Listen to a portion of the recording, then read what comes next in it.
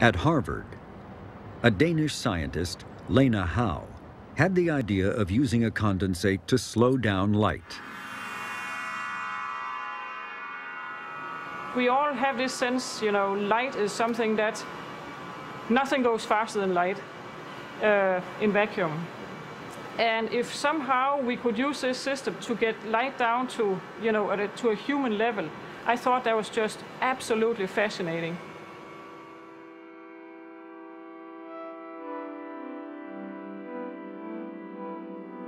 Lene Hau created a cigar-shaped Bose-Einstein condensate to carry out her experiment. She fired a light pulse into the cloud.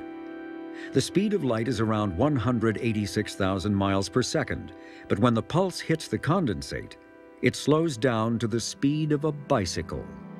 So the light pulse might start out being 1 to 2 miles long in free space. It goes into our medium.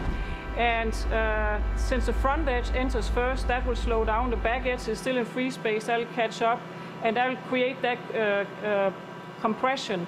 And it'll end up being compressed from 1 to 2 miles down to 0.001 micron, or even smaller than that. You could say, well, gee, it's easy to stop light because I could just set a laser beam into a wall and I would stop it. Well, the problem is you lose the information because it's turned into heat. You can never get that information back.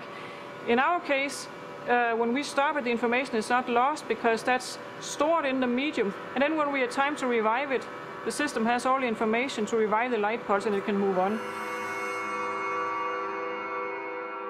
One day, ultra-cold atoms will probably be used to store and even process information. Even now, cold atoms are being turned into prototype quantum computers. As a quantum mechanic, I engineer atoms. To make a computer out of atoms, you have to somehow get atoms to register information and then to process it. Why build quantum computers? Because they're cool. It's fun, and we can do it.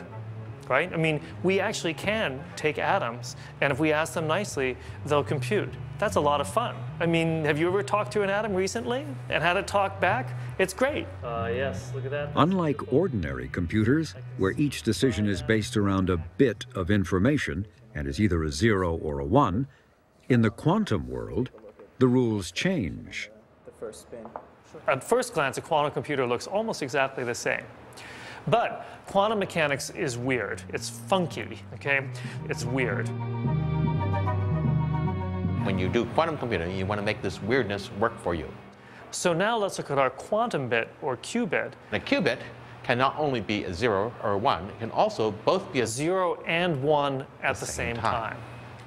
It's almost like a form of parallel computation, but in a parallel computer, one processor does this, one processor does that. So you have two processors doing this and that. In a quantum computer, you have only one processor that's doing this and that at the same time.